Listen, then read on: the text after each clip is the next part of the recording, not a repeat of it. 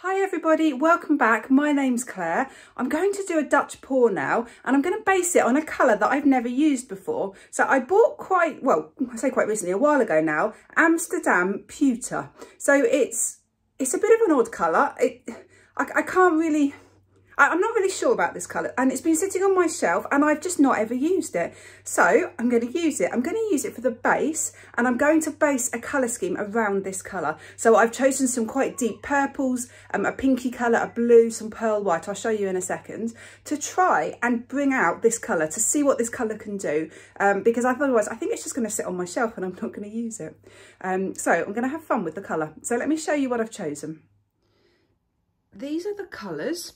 So as I said, this is going to be the base colour. So Amsterdam Pewter, it's a semi-transparent colour, which means that it's not going to be as opaque as some others. It's half a box full there. If the whole box was full, it was solid, it would be an opaque colour.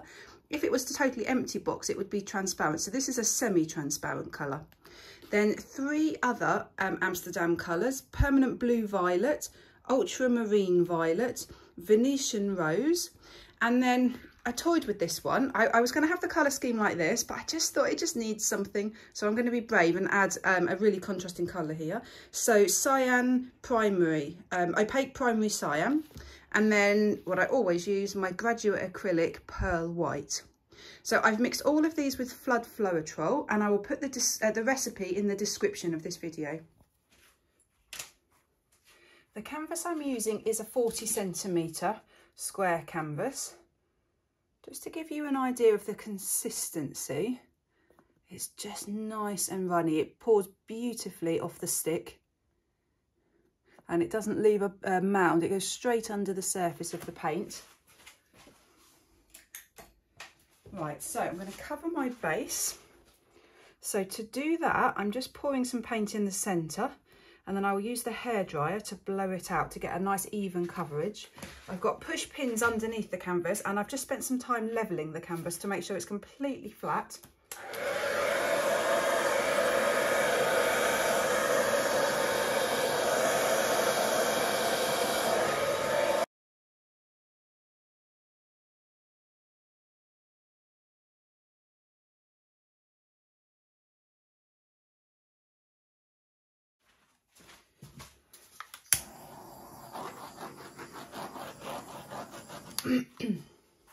Right, that's my base covered. It looks very much like the bronze. It's got a very pretty uneven surface in the paint, so it's perfectly flat, but it almost looks quite pitted, almost like the surface of the moon. Quite irregular. It's really quite pretty. Right, so let's put some of these colours down. What order shall I go for?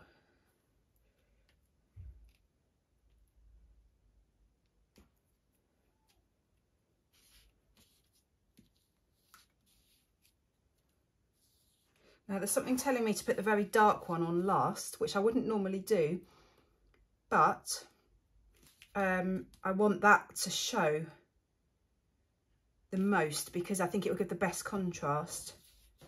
Unless I do the dark, right, changed my mind. I'm going to do the very dark and then the hint of the pink. So I'm going to do it diagonally.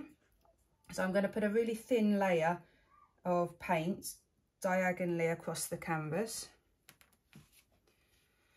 And I'm going to do wiggly lines.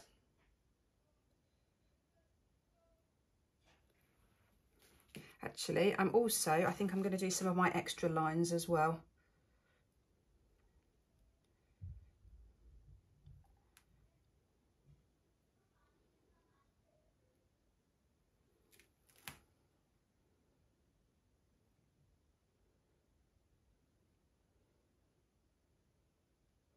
The reason I do this is because it just gives a denser, thicker area of paint, of pattern, which I really like. Right, it seems to be putting on quite a lot now. It's funny, I don't always intend to put on a lot, but it just happens. I just get carried away and before I know it, the paint's down.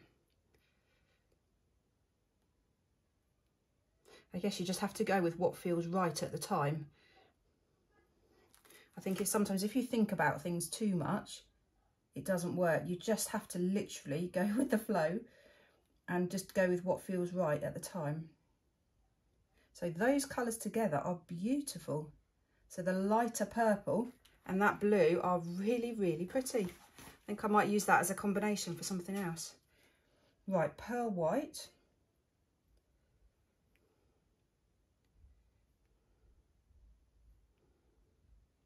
And actually, adding the white to it is really pretty. The purple, the blue and the white. And it's so far, I'm quite happy. It's working on this pewter colour.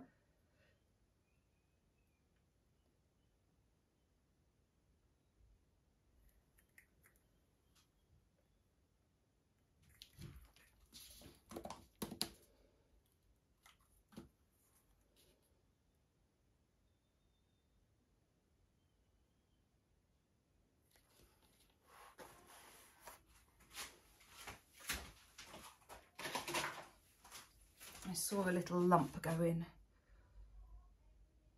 There we go. Just a bit of dried up paint, I think. Right, the dark purple.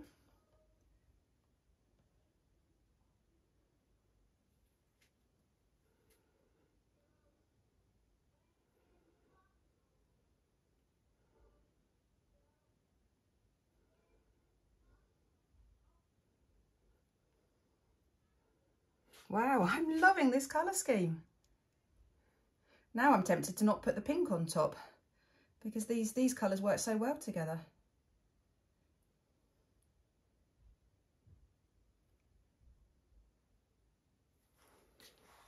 I'm going to though. These are beautiful, but I want something brighter. Let's add this on top, see what we get.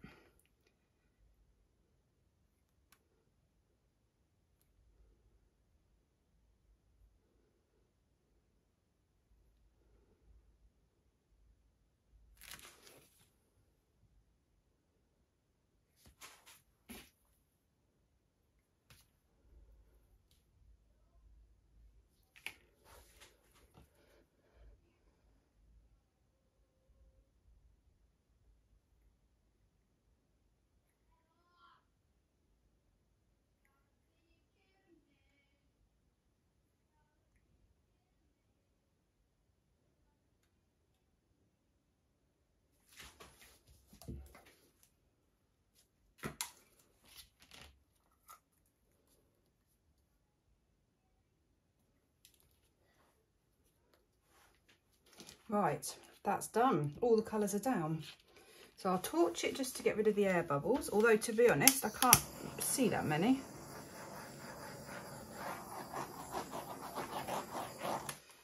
Right, how am I going to blow this out? So if I turn it round, because I'm right-handed, I like blowing the paint in that direction. So I think I'm going to start here. Not sure what I'm going to do yet.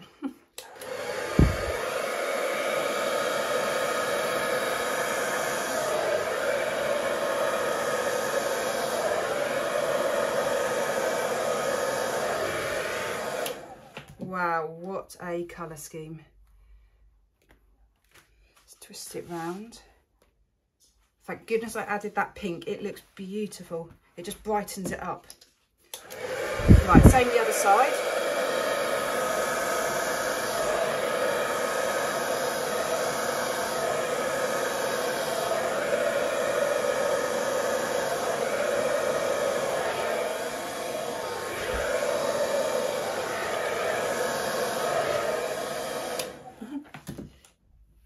Right, I'm happy with the bits that have been blown out, but the composition is terrible at the moment.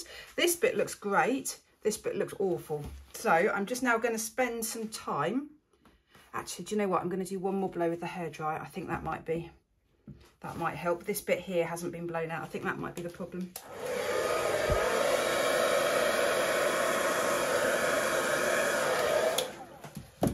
Right, but I'm now going to spend lots of time blowing around the edges just to get the composition that I want.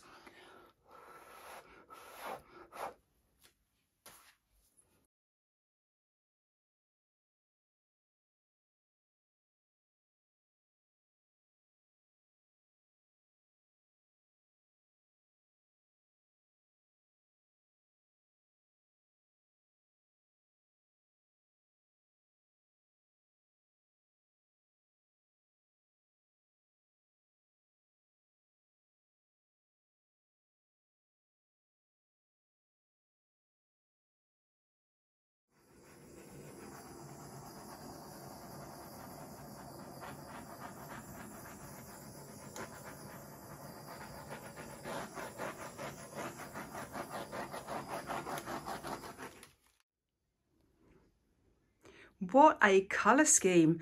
I really like it. This is still quite a sort of nondescript colour, but offset against these colours, wow, I really like this colour scheme. You've got some very moody dark purple in there, but against the pale pink and that blue and the white there, it just seems to come alive. What a gorgeous colour scheme. I'm definitely going to use this scheme again. There's definitely a part of me that thinks maybe I should have done this colour scheme on white, but that defeated the object. The point was to try and use the pewter colour to try and emphasise the colour and make a scheme around that particular colour. I've got lots of lovely irregular edges. You can see the surface of the paint. Let me focus. Can you see how it does look like the moon? It's very bumpy. It's not, it's smooth, but you've got texture within the paint. When that dries, you probably won't see that.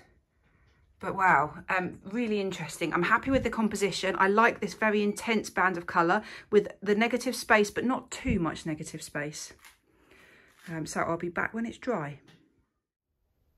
So it's now dry and I have my verdict on this colour scheme. Let me know what you think, but I'm loving it. Just look at this colour, how it's dried. Let me show you how iridescent it is. It is just beautiful. I still can't decide if it's gold or if it's silver. It's definitely something in between. But just look how iridescent it is. It absolutely comes alive now it's dried. And then, so that colour up against these other colours, I just think really works. This section, it's really interesting because there's not that many cells. You've got a few, there doesn't have to be cells, it's totally fine, but I'm surprised because often if you use a metallic base, you get a lot of interaction and a lot of cells popping up, I would have thought the pewter cells popping up, but there really isn't any. I'm loving my irregular edges here, really happy with that. And I just love the blend of these colours, purple, pink and blue. You just cannot go wrong with that colour combination. So overall, I've now decided I'm really happy with this colour.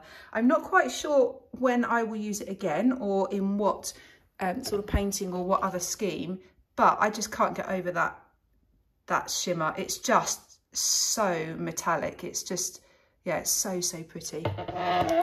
So let me know what you think. Thank you so much for watching this video. Please do leave me comments. Please ask questions. Just leave anything you want to. And if you haven't already done so, please do subscribe to my channel. Great, thank you so much for watching. Bye.